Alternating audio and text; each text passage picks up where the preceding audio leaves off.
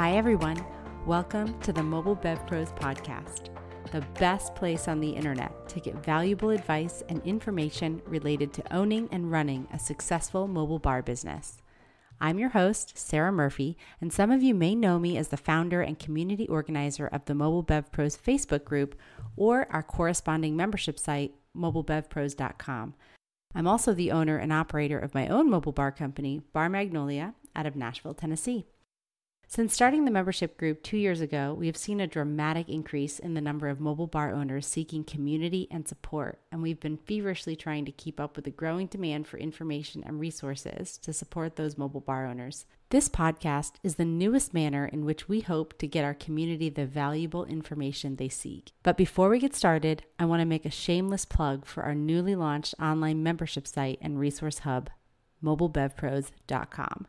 The site was created to be a next-level companion site to our Facebook group. It's where we share dozens of templates, worksheets, guides, and videos, all directly related to the most common questions mobile bar owners have. Its purpose is to help mobile bar owners skip the learn-as-they-go, trial-and-error manner of running a small business and get right to the information that has proven to work for the 7 mentors running hugely successful mobile bar companies around the world.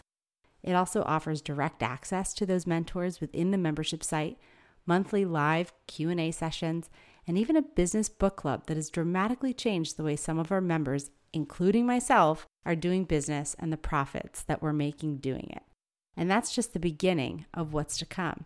If you haven't checked out the membership site yet, I highly recommend it. But even if you're not ready to invest in that next level support, if you're thinking about starting a mobile bar or have already launched a mobile bar but would love to connect with other like-minded booze slingers, we would love to have you join us in our Facebook group.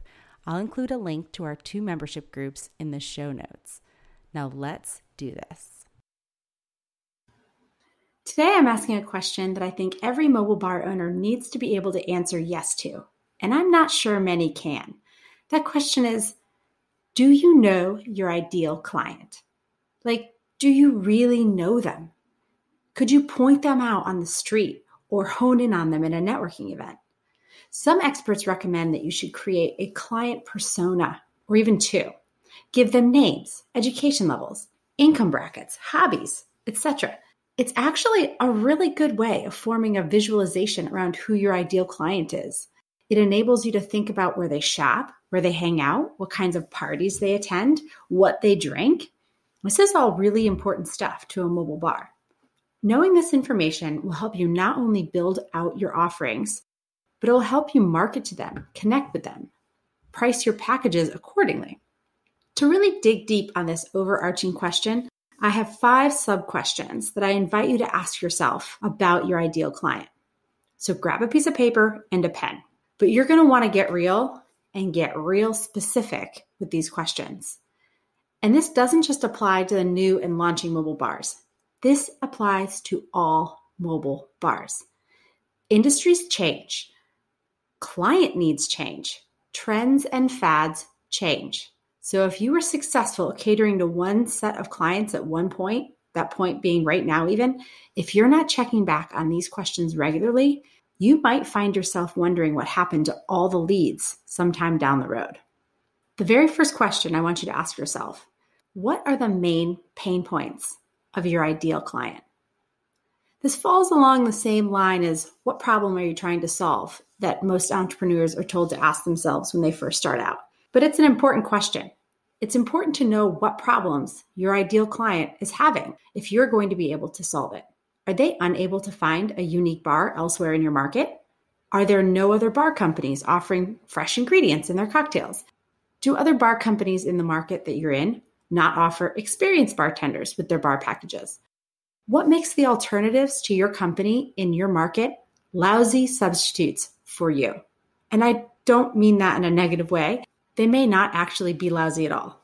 But the goal would be to communicate to your ideal client that you are the best option for fulfilling their needs. Always knowing and aligning with the pain points of your ideal clients will enable you to continue to grow and shift as the market does the same. Question number 2. What makes them pull the trigger? What makes them book? Depending on your ideal client, this could be different. Maybe it's the uniqueness that your bar offers. Maybe it's your price point. Maybe it's the overall client experience that you offer as opposed to that of your competitors. Maybe it's that you have more 5-star reviews online, or that the wedding coordinator they're using recommended you, even though you're more expensive than the alternatives. Knowing what makes your ideal client pull the trigger is really important if you're going to capitalize on what it is that makes them pull that trigger. Question number 3. What questions does your ideal customer usually have about your services? What do they need to know about you and how you work? What are the questions people are asking when you get them on the phone or when you meet them at a wedding show? Figure out what these common questions are and meet them where they're at. Put the info on your website. Make them into social media posts or videos. Make it easy for them to get to the information they need and want. Also, knowing their questions can help you build out your packages and offerings to suit them. For example, I used to get asked all the time what mixers were included in our mixer package, so I listed them on our proposal and our website. I don't get that question anymore. Question number 4. What is your ideal client willing to pay? Obviously, there's a variety of answers to this question, and it really will depend on the individual client. Mobile bars will never be able to compete with the rent-a-bartender model, where bartenders are working for $30 an hour, and that's okay. There are events that need that $30 bartender, but those events likely aren't expecting the mobile bar and all of the concierge-level services that many of us offer in our rates. If, however, your ideal client is the low-budget party host, then you need to get real about what you can offer and still make a profit. I'm not here to tell everyone to aim high because everyone over 21 is entitled to a bar service at their events. However, most of us are in that mid to high range, and knowing what that host is willing to pay is super important. Where's the limit to what they'll pay, and what do they see value in? If you're out there selling garden to glass and fresh juices squeezed by unicorns, you need to know they'll pay for it. Will they sign on the dotted line at your rate, or will they go with the mobile bar down the street who's offering only $100 less than what you offered, even though they're slinging drinks with bottled juices and lifeless garnishes? Because if the answer is yes, then what you're selling is not important to them. Honing in on what your ideal client finds valuable will change your business. And lastly, question number 5. What is truly important to your ideal client? Are they looking at you because it's important to them to have a unique bar trailer, such as a camper or a horse trailer? Are they looking to you because service is important? Because they don't want their guests to wait in line for a subpar beverage? Is experience important to them because they want a bar service that's already worked out the kinks on 100 previous events? Whatever is important to them and that you have, you need to focus on highlighting all of your marketing materials, all of your social media, your website, all of it. In quick review, the questions we're focusing on today are, number 1, what are the pain points of your ideal client? Number 2, what makes your ideal client pull the trigger? Number 3, what questions does your ideal client usually have? Number 4, what is your ideal client willing to spend?